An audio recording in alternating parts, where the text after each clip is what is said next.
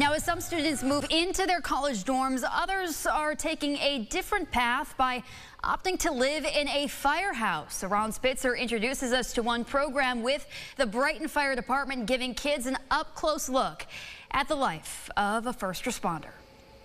The Brighton Fire Department's bunker program allows college students to live at the firehouse rent-free in exchange for 24 hours of work per week. I didn't exactly do this because of the financial bonus entirely. It was obviously a nice bonus. I don't have to pay for anywhere to live, but I wanted to keep doing this even though I'm going to college for something entirely different. That's Simon Gorby, one of this year's bunker program participants. He's a student at RIT studying mechatronics engineering technology. Gorby's from Saratoga County in New York. He says there's a critical lack of volunteers in the area, which is part of the reason he's been volunteering as a firefighter for 4 years. Also, because a friend was doing it.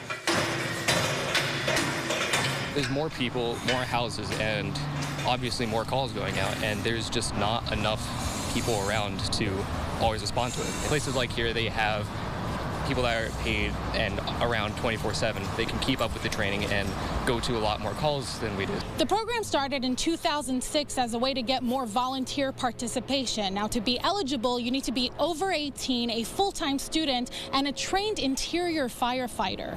I'd say that there's not a career fire department in Monroe County that doesn't have one or two of our bunkers working there. They grow a lot from 18 to 21.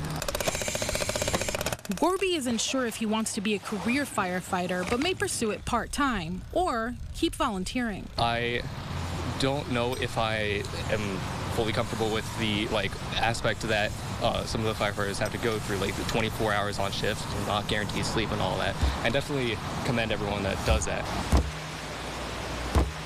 Reporting from Brighton, Ron Spitzer, News 8.